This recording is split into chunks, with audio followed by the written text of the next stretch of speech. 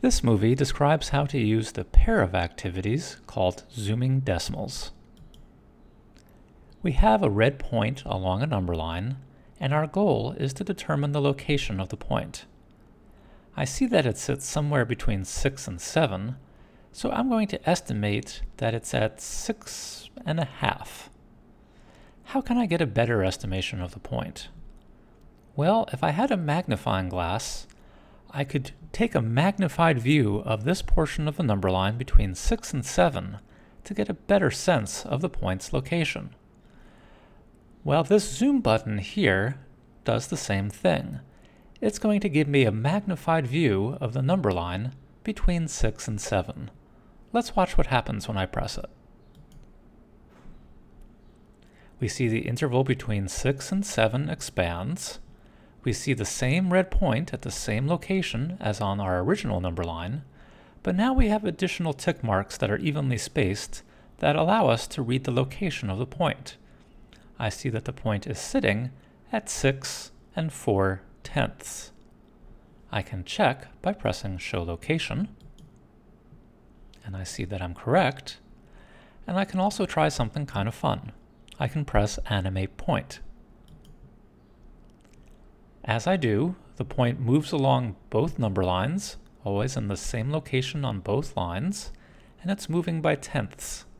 So that I see here that as the point moves between 8 and 9, 8 and 9 are my endpoints on the 10th number line, and when the point gets to a value between 9 and 10, my endpoints are now 9 and 10, and I can read the exact location of the point as it moves from tick mark to tick mark.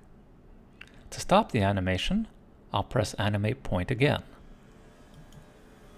Now I'll press Reset to return to just a single number line, and to create a new challenge for myself, I'll simply drag this red point anywhere I like along the number line.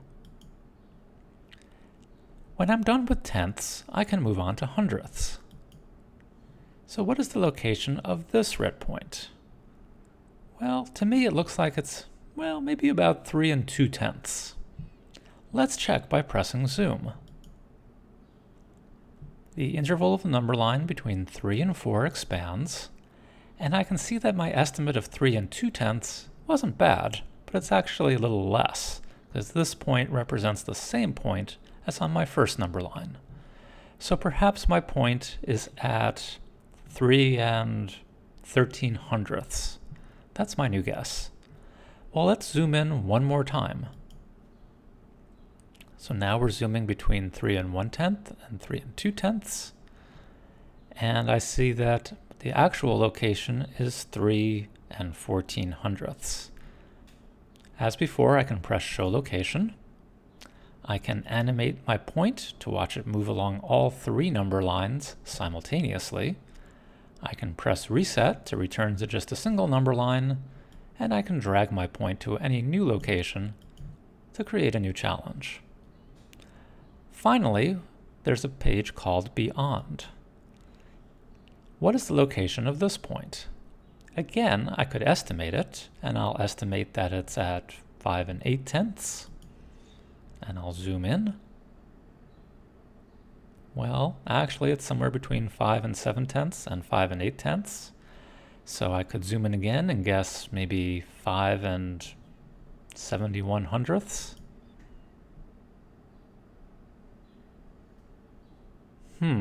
Not quite. So I could keep making new estimates here and zoom in 2 more times. But each time that I zoom in, I see that my point is not sitting on a tick mark. I don't have such an easily read value.